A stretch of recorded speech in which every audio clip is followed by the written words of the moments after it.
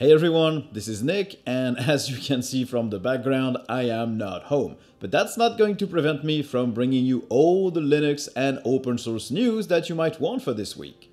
This time we have Adobe planning to make Photoshop on the web free for everyone. Except it's Adobe, so of course there's gonna be some paid features. Then we have Thunderbird merging with the K9 mail client on Android to make Thunderbird for Android.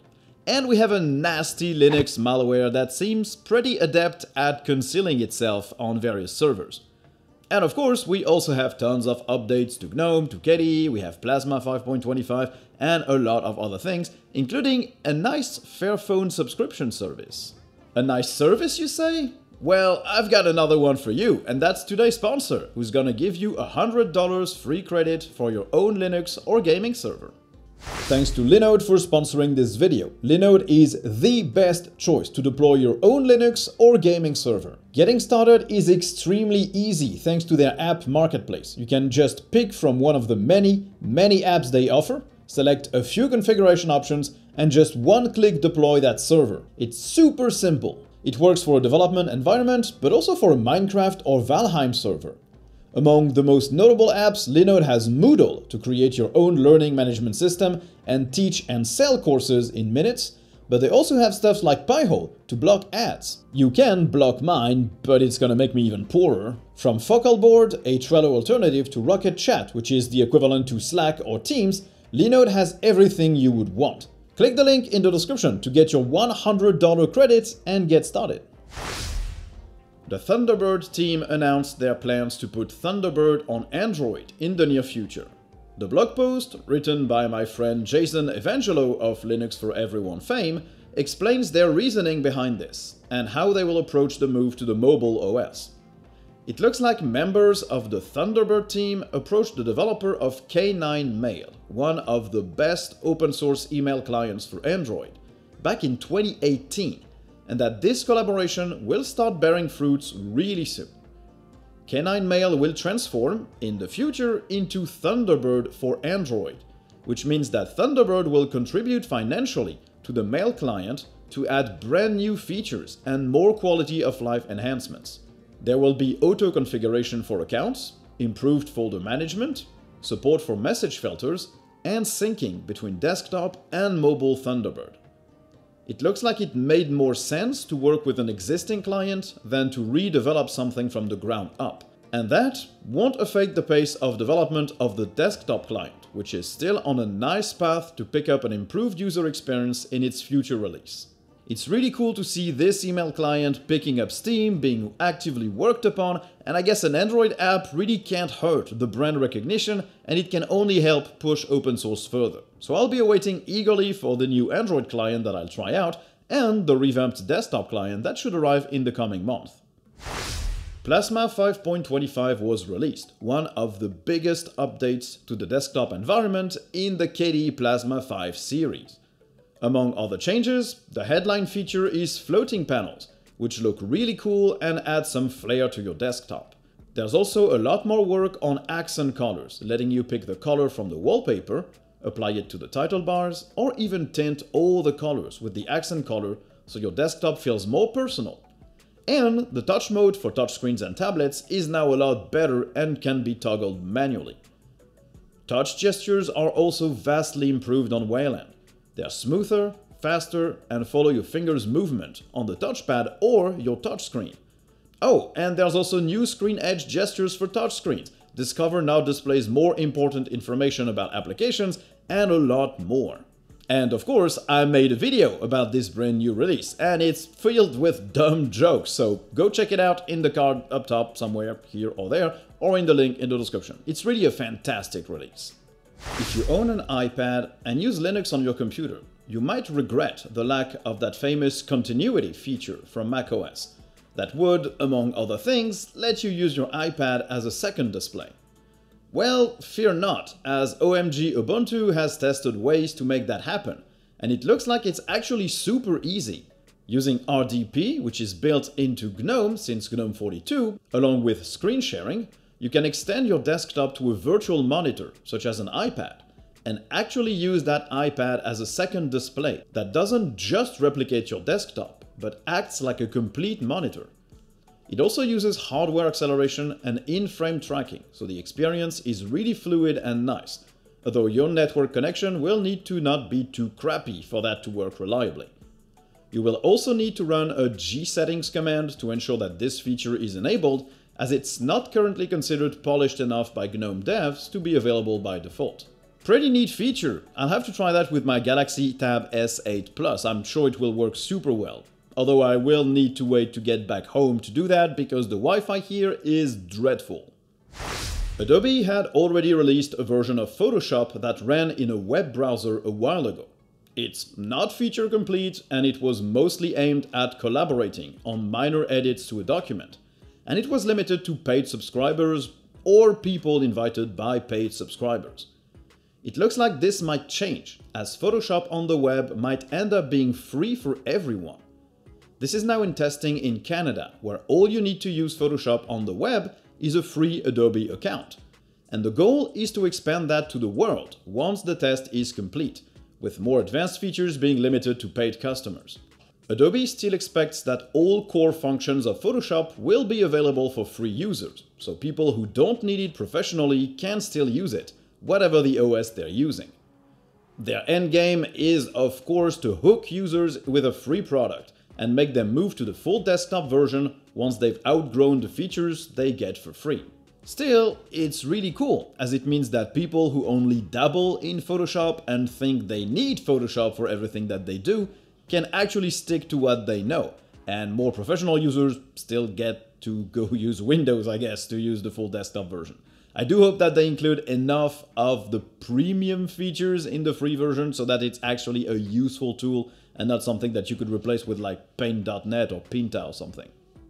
Yet more tools are coming to Linux, as AMD announced they are now supporting their Radeon Memory Visualizer on our OS of choice. This thing is a tool that lets developers solve video memory problems and analyze the usage of VRAM on Radeon GPUs, so they can ensure that their titles are optimized for the platform. They're only officially supporting Ubuntu 20.04 for now, which is weird, but there is no reason that the tool wouldn't work on other distros as well, as long as all dependencies are met.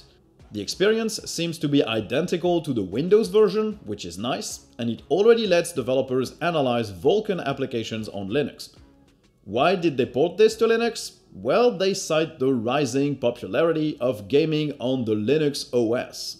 If I may interject, AMD, Linux is just a kernel, it's not an OS. But jokes and pedantry aside, it's good to see that these tools are making their way to Linux. And I hope that they bring their more gamer, consumer-focused AMD Radeon software suite to Linux as well. That would be really nice. You didn't really think I would publish one of these news videos without including the latest updates to GNOME apps, did you? This week, GNOME software gets an uninstall option for its command line, and Amberall, the new music player that still sounds like medicine, now joined GNOME Circle officially, getting into that quite open list of unofficial but endorsed GNOME apps. Authenticator, an app that lets you generate authentication codes, now supports Google Authenticator. Workbench, the sandbox to learn and test GNOME technologies, now supports Vala. It can preview templates and signal handlers, and includes all the icons you might need. Finally, Phosh, the mobile shell developed by Purism, also got swipe gestures for the top and bottom bar, and has better quick settings. People keep telling me that these updates are very small, but keep in mind that these are weekly updates, as in they've been done over the past 5 to 7 days, and I think that's nothing to scoff at. Let's not leave out KDE either, as they've not only released Plasma 5.25, but they've also been working on the new features that we'll enjoy in 4 months. One 15-minute bug has been resolved, and Plasma gets support for changing the wallpaper when switching to a dark theme, so you can have these nice dual wallpapers that have a light and a dark variant. Arc, the archiving tool, will check to see if there's enough disk space before unarchiving something. System settings pages get more priority in the search results from the menu or KRunner, and you can now drag windows between screens in the overview and the present Windows effect. Breeze buttons no longer have a gradient until you hover over them, giving a little flatter look, and the analog clock now respects your accent color, on top of now supporting your color scheme entirely. These guys just never stop, and Plasma 5.26 is gearing up to be another amazing release, and I would expect it to fix all the small little issues that I noticed in my 5.25 review. At least the developers told me that they would probably be fixed. A new Linux malware has been discovered by researchers, and this one is a bit concerning, as it's not specifically new, it's very mature and very adept at concealing itself on infected servers, which makes it quite hard to detect. It can scrub all signs of infection on the infected file system, on the system processes, and on the network traffic. It's called Symbiote and has been targeting financial institutions in Brazil. Its first detection was in November, and it works by infecting other processes. It's not an app, it's a library that loads itself when running other programs using preload. And once it has infected all running processes, it provides rootkit functionality to the person who needs it, with the ability to harvest credentials and access the server remotely. Pretty concerning stuff, even though it's not stated to be super widespread at the moment. Although, since it seems to be super capable at hiding itself, it's really hard to know. Users of Kalendar, one of the best looking calendar and tasks app, not only on KDE, but on Linux as a whole, will be happy to know that the Contact Manager is being revamped quite nicely. The contact view will look a hell of a lot nicer, with a nice contact list better sorted, and the contact details page being a lot better laid out as well. The settings now have access to the same sources as the current contact module, so WebDAV, Exchange, or local vCard files, and you can share contacts by generating a QR code. There's also a Plasma applet in the works to let you search for your contacts and send them an email or call them using KDE Connect. The contact editor is still lacking a lot of features, but it's progressing nicely as well. It also supports contact groups. Kalendar is shaping up nicely to be a full replacement for Contact, the Outlook replacement suite for KDE. All it needs now is an email and a notes module, and basically you'll get everything you need, and probably something that I will use even on my GNOME systems. Yeah, it's that good. Even a consistency nerd like me would drop their principles to use that app. It's really nice. Cinnamon 5.4 has been tagged for release, and it will be available for Linux Mint 21, codenamed Vanessa, this summer. Of course, it can also be integrated by other distributions as well. 5.4 comes 7 months after the previous release, and brings a bunch of new stuff. It has a newer, more stable window manager that more closely follows GNOME's Mutter, so it will be easier to update in the future. 5.4 also brings the ability to copy system info to the clipboard for easier bug reporting, better fractional scaling, better hot corners setup, support for application actions in the menu, as well as support for logical monitors, improved keyboard navigation in the menu, and a ton of bug fixes on the various applets this desktop environment provides. I'll give it a good look when Mint 21 is released, so stay tuned for that, and don't forget to subscribe, of course. You know that little red button in the bottom of the video that actually doesn't guarantee that you'll see my videos in your feed? Just click it. Fairphone is an initiative that I really like, trying to build a completely repairable and user-serviceable smartphone, all while compensating workers fairly and limiting the impact on the environment. I used the Fairphone 4 for a while when reviewing the latest release of /EOS, and while that phone doesn't suit my own personal needs, it's still a pretty cool device. Well, users that want to use a Fairphone will now have access to a subscription service that turns the model on its head. The more you keep your phone, the less expensive it becomes, with monthly discounts every year you keep your phone, as long as it's undamaged, since you will have to send it back at the end of the contract so it can be properly recycled.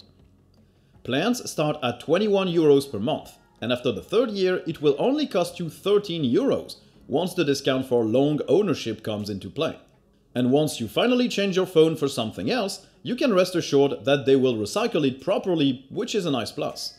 It's a pretty great initiative, and I would love to see Fairphone making a more flagship level device with a high refresh rate screen and better specs. I would be very willing to pay a premium for that. Proton 7.0-3 was released by Valve, directly inside of Steam, to help you get even more game support on Linux and on the Steam Deck. This new release adds a ton of playable games like Beneath a Steel Sky, MechWarrior Online, Warhammer End Times Vermintide, Star Wars Episode 1 Racer, or We Were Here Forever, among a ton of others. Of course, it includes the latest DXVK, Mono, and DXVK NV API, so compatibility is the best it can be. It also includes a lot of bug fixes for Elden Ring, Deathloop, the Turing Test, Resident Evil Revelations 2, as well as for video playback in a lot of titles using VP8 and VP9 codecs. The Windows Gaming Input API is now supported as well, and steering wheel's detection should now be much better. And yes, I am still amazed at the pace of these incredible updates and at the pace at which game support on Linux is evolving. It's just amazing work. Amazing, just like today's sponsor, Tuxedo. Tuxedo is a company based in Germany. They make laptops and desktops that have the nice particularity that they run Linux out of the box. You can pick a few distros from their website or install your own, just like I did on my Stellaris 15, which is a device I'm definitely buying and which you can expect a review for in the very near future. I've actually been editing all my videos since the Plasma 5.25 video on it, and it's been amazing. But they also make like smaller ultrabooks or NUCs or high-end gaming workstation desktops and very powerful laptops. And they have plenty of cool projects, like for example an external water cooling solution for the Stellaris 15 that I use and that I hope I can review once they've got their Linux drivers up and running. So if you need a new device that runs Linux out of the box and you want to make sure that Linux runs well on the device that you're going to buy, check out the link in the description below and get your new device from Tuxedo. Now, thanks everyone for watching the video. I hope you enjoyed it. If you did, don't hesitate to like, to subscribe, to turn on notifications, to write a comment. And if you didn't like the video, well, you can also dislike it. And tell me why in the comments as well. It's just more civilized this way. And if you want to help me offset the cost of all the work I have done in my apartment, which explains why I'm not currently in my office, well, you can always donate using the Super Thanks button, the PayPal link in the description, or by joining my Patreon subscribers or my YouTube members. Both of them get access to a weekly podcast and the right to vote on the next topics I'll cover. So thanks everyone for watching, and I guess you'll see me in the next one. Bye!